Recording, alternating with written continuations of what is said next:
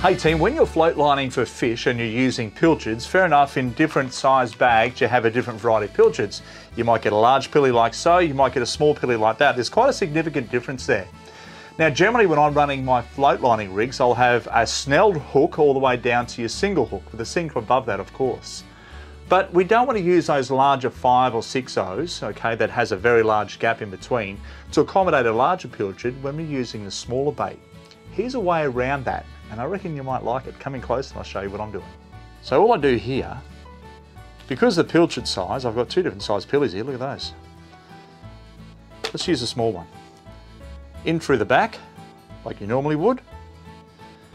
And then this hook here, I'm going to go right. I want to put that much in. I want to keep a little bit of slack line. I don't want it way up here, too much slack line.